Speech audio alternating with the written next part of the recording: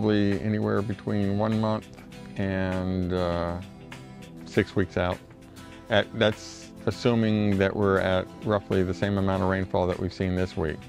It's a different story if we're looking at last week, because the inflows were up at 800% of normal. We're quite a bit lower than that now.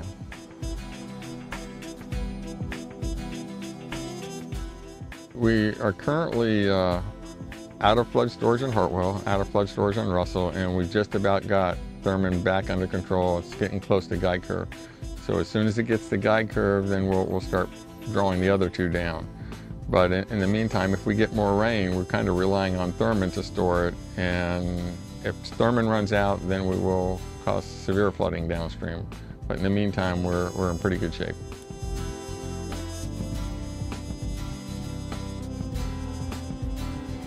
It depends on the year. I would assume that, you know, we will typically look like we're coming out of drought years.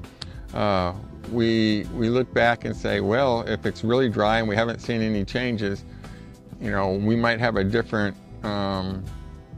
ability to take, you know, willingness to take risk. Okay, in this case, it's a very, very wet year. Okay, and yes, we're in the summer, but it's a very, very wet summer.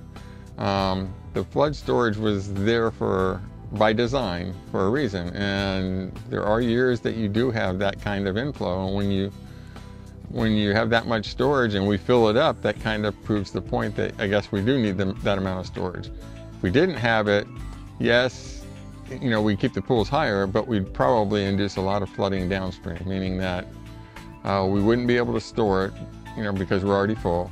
And so what we've been releasing to Augusta, we'd be releasing much higher flows, pretty much what the storm was dropping on us at the time. We didn't have any place to put it, we just had to let it go.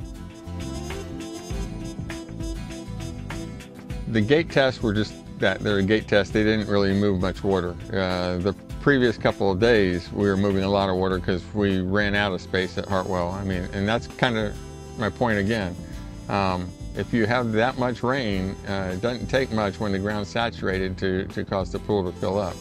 And we exceeded the top of our gate, so the only thing we can do is open them, because we don't want to fill a gate by overtopping it, so we keep up with the pool.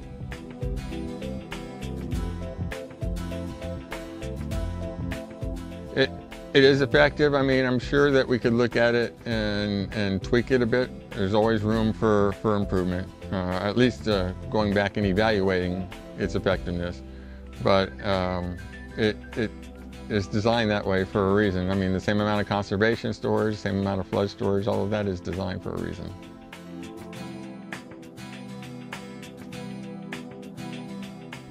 Well, not just depth. I mean, yes, some people's houses are surrounded by water down in Augusta, and the depth is a problem, so you can't drive through it. But also, as you put more water in the river, your velocity tends to go up. So it's higher velocity than normal. So if someone's out there wading or boating and something happens, then the river's carrying them downstream much quicker. You especially want to be careful when you get down near the lock and dam structures or other docks, because if you're floating and you're going by a dock, you know, it's just going to take you under the dock.